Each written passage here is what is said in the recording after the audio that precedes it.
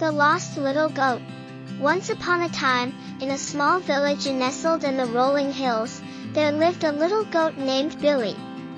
Billy was small and curious, always getting into mischief and exploring the world around him. One day, while wandering through the fields, Billy stumbled upon a patch of the sweetest grass he had ever tasted. He ate and ate until he was full, but when he turned to head back home, he realized he was lost. As the sun began to set, Billy grew scared and started to cry. Just then, he heard a faint bleating in the distance.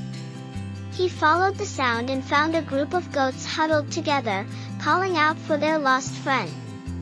They welcomed Billy into their fold and together they journeyed back to the village. From that day on, Billy was never alone again.